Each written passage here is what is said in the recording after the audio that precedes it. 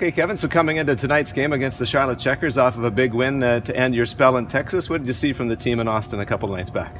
I thought we just kept it simple. Like, you know, it was hot weather there, and the ice gets a little tricky sometimes. So, you know, we just kept it simple and like stuck with it. And you know, whether we win games 5-1 or 2-1, you'll take them. And you know, it's really good to show like how good defensively we've come in the past little bit. Like we've really clamped down, and you know, now we just got to start scoring some more goals and take it from there.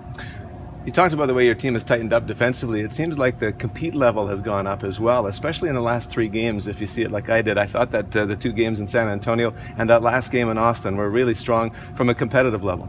Oh yeah, absolutely. I think it's a real testament to our coaches as well. Like, you know, they pushed us in practices and, you know, in film and whatnot. And, you know, they show what's expected, and that's like hard work. And, you know, you can always control that. You can't control the balance and whatnot, but, you know, they'll live with mistakes if you work hard through them.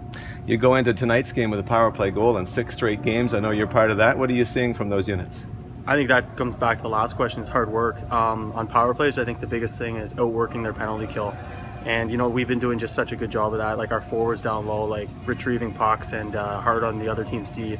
Because as a penalty kill defenseman, it's such a nightmare when you have 2 forwards barreling down on you. So, you know, I think that's a really good, it shows that we're working well on 5-on-5, and that translates well to the power play. Finally, the Charlotte Checkers, a team that gave you some trouble to begin with in the season series, but you beat them in the last game. What do you see when you match up with them?